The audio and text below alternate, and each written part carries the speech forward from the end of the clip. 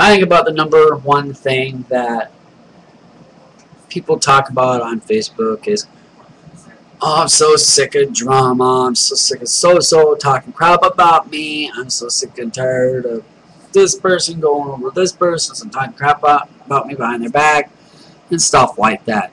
I have a few people on my friends list, and I don't even know why I still have them on my friends list, but they'll pop on and they'll say, oh, I'm so sick and tired of drama. Actually, just about 20 minutes ago, I hopped on Facebook real quick, and that was the first thing that popped up was somebody said, oh, I hate drama. I don't know why people got to stick their nose in other people's business and stuff. So I sat there and thought, okay, you know what, I want to make a video real quick. Just kind of get it out there that's been in my system.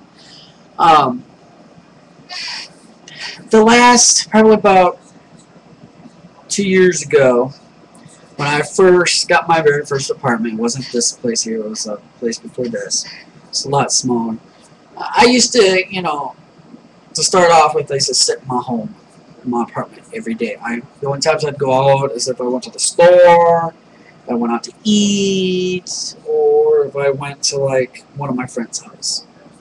And I met another friend, and he introduced me to a bunch of other friends. Well, then we started hanging out with these friends, and then that's when it started. When, oh, well, you know what, I'm so tired of this person talking shit. Why are you talking shit about this, about me, behind my back? And I heard you know what, after about a year of hearing that, I got so sick and tired of it. I literally got so sick and tired of it. I told everybody off. I probably told 6 to 7 different people off because I got so tired of hearing it. After about that, after I got about done dropped everybody, maybe about 2 months after that is when I found a bigger, better apartment, which is just what I'm living in now. I moved myself in here, and I promised myself one thing, that I would start fresh.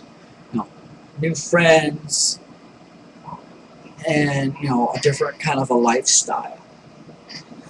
And so, after about a month, actually about 2 months after moving in here, I met this woman. She's got a 3-year-old, and ever since then we've been dating. And that was probably back since last November.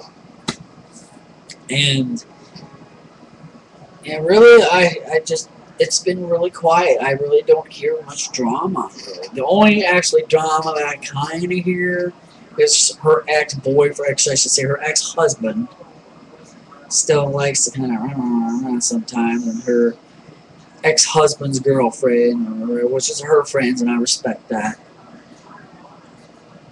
tend to kind of whine, you know, and sometimes I have to tell them just to shut up because I don't want to hear it. I tell them, you know what, shut up. If you don't want to shut up, then leave because I don't want to hear it.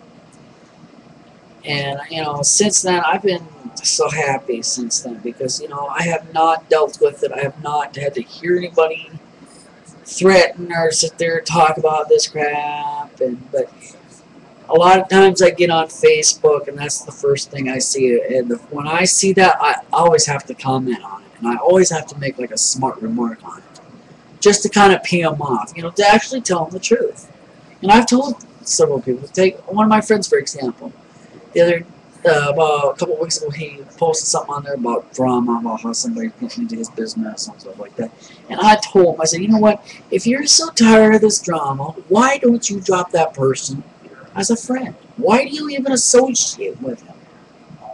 Well, then he goes up with this, well, because it's this girl that I hang out with, it's her boyfriend or her husband, and I, you know, seriously, if you're tired of it, get away from it.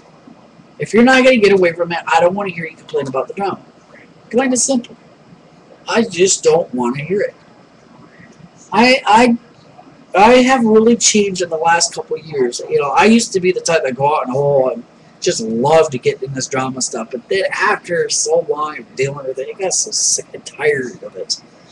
I just didn't want to do it anymore. It got so stupid and dumb to even have to listen to it. Especially when you had an ex-girlfriend that's out there talking about, oh, well, you know what, I'm going to send these 4 guys out there to go kick his ass, and he'll learn. Yeah, I laugh at that kind of stuff. You know, but to me, I think before you post about, oh, how drama this, the drama that, maybe you should look at the people you hang out with first of all.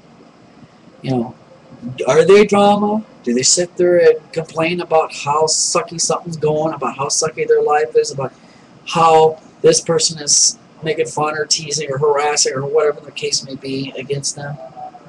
Seriously, if you're going to be around somebody like that, drop them as a habit right there and then. Be done with it. Then you ain't got to hear it. Seriously. It'll do good, trust me. Because I used to have... I used to have a big issue that every time somebody would start drama on me, I literally got, not fist fights, but I got in your face kind of fights, and I just told them off. I was so sick and tired of it. So tired of it. Period.